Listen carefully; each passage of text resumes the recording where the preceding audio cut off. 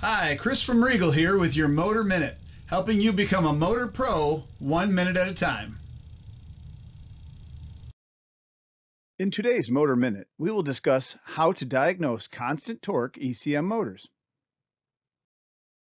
Constant torque ECM indoor blower motors used in HVAC applications are predominantly built with a recognizable standard 9-terminal plug at the motor and 24-volt AC speed taps.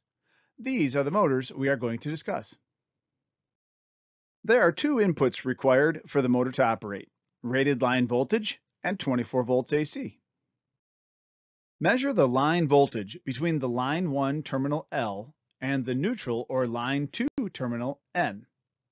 The measured line voltage should match the motor's voltage rating within plus or minus 10%.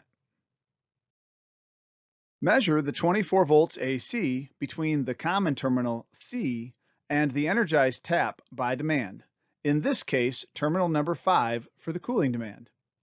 Make sure to check the unit schematic to confirm that the selected terminal is viable. Some HVAC OEM do not program all terminals for operation.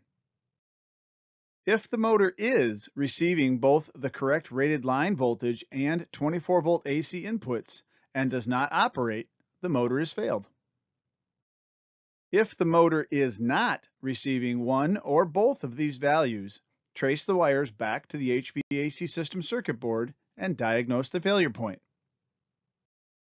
For more information about constant torque and constant airflow ECM motors, including applications, operation, airflow adjustments, and diagnostics, please visit regalmmu.com and select the articles and/or podcast section.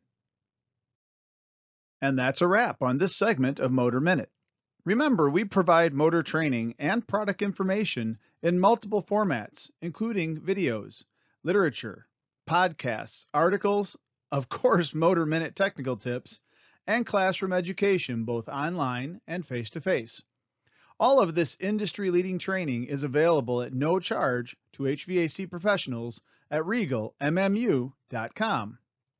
Thank you for taking the time to build your motor knowledge.